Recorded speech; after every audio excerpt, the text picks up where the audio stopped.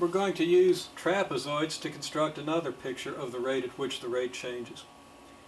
If x goes 10, 20, 30, and some function f of x is plotted on the vertical, then if we have 3 points on the graph corresponding to the 10, 20, and 30 values of x, and let's say those 3 values are 10, 15, and 18, then from the trapezoids we determine the slopes 0.5 and 0.3. That's 0.5 units per units of y or f for units of x, and these are the approximations to our derivative. So between 10 and 20 the approximate derivative is 0.5. It might vary over that interval, but that's actually the average value of the derivative over the interval.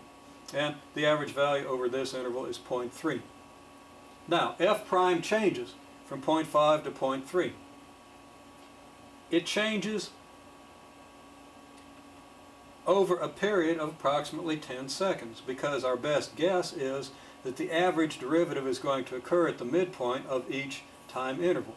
So that at 15 seconds we'd have a 0.5 and at 25 seconds we'd have a 0.3 slope. So that over that 10-second interval we have a change of negative 0.2 in the derivative.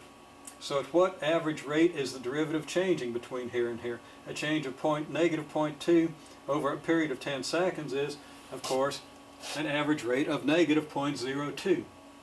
And that is the rate at which the slope is changing.